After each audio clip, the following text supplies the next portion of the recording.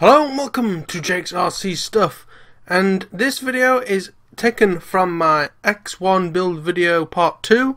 In this video I'm going to be showing you what a Frsky Sbus decoder is, why you might want to use it, and showing you how to set it up using the Futaba Sbus channel changer.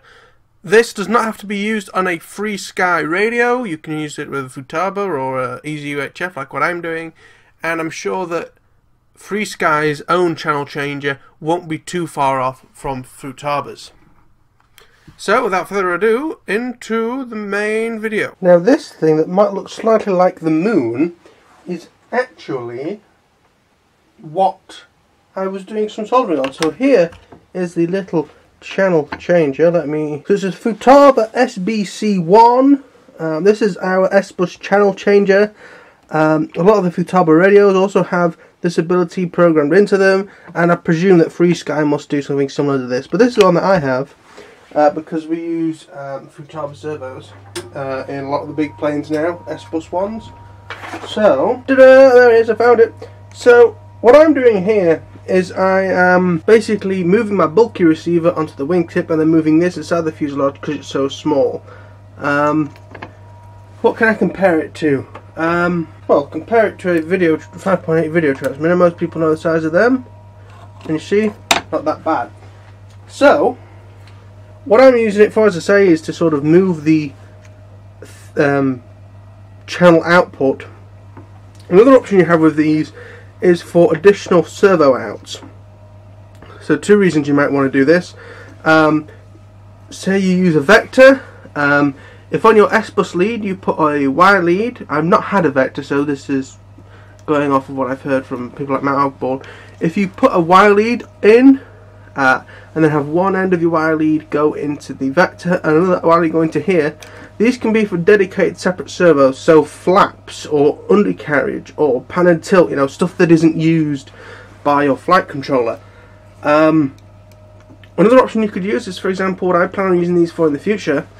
The biggest Easy UHF receiver you can get is 8 channels. But if I want more than 8 channels, because by the time you've had 4, elevator, rudder, throttle, aileron, and then 2 flight mode switches, you've only got 2 channels left. Say that takes up with pan and tilt. What if you've got flaps, or an undercarriage, or an on-screen display switch turned on and off? It's challenging, to say the least. Whereas what you could do is you could set channel 8 in your what's it called, Immersion RC computer programming thing, whatever it's called, that program.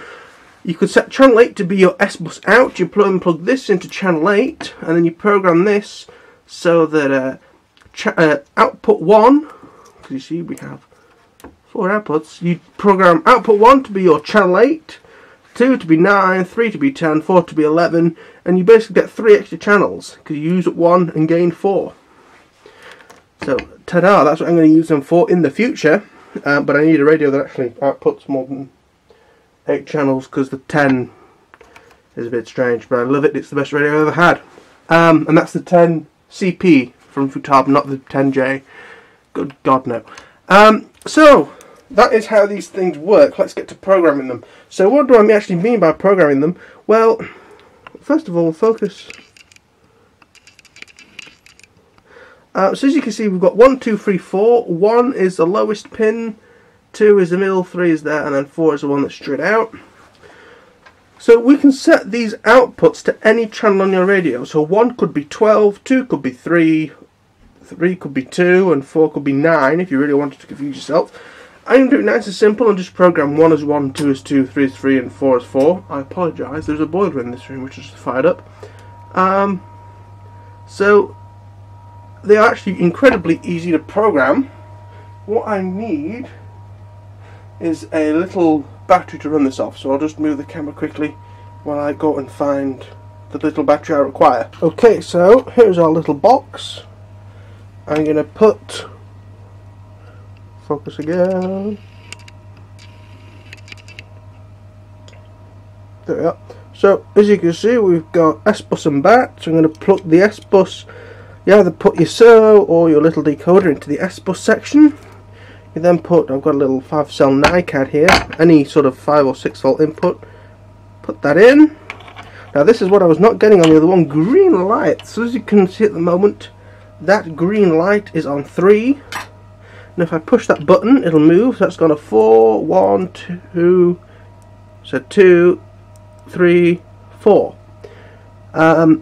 So to program output 1, we first of all change the output number on here to 1. Okay, so now this is telling this little decoder box, which is flashing occasionally, that we're programming output 1 at the moment. So if we wanted output 1 on here to be 8, we change this little spinny dial to 8. So that's between the 7 and the 9. Funnily enough, that's how numbers work.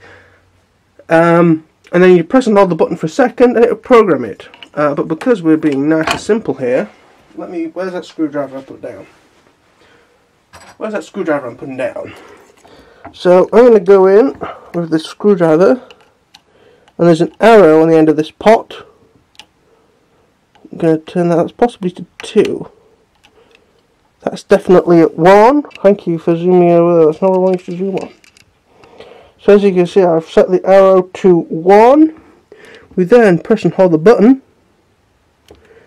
It flashes a few times and goes solid. And then we remove the power. And then you remove the servo. We're not going to remove the servo, we're going to put it back in. We are going to go to this little doohickey and move it to channel 2 by pressing the button.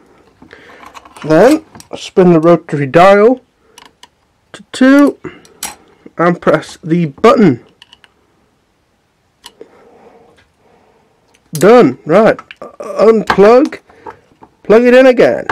You tell me what we're going to do this time. I'm going to press that button.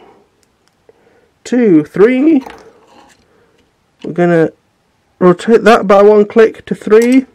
So this is the just to reaffirm, this is your transmitter channel. So for example, if you're on through Tarbit, aileron is 1, and on here you're changing which output you want it on here. So 3 is 3. I can't remember if you actually pressed the button or not, so I'll do it again. Rapid flashing. Excellent. Unplug, plug it in. And even though I'm not going to use it, I'm also going to program channel 4, so set to light number 4. Rotate this to between 3 and 5 for 4. And press and hold the button. He says, press and hold the button. It flashes when it's solid. Unplug. So that is how you program a Sbus decoder, or pretty much any Sbus servo. That was a tutorial within a video for you. I might even possibly post it separate.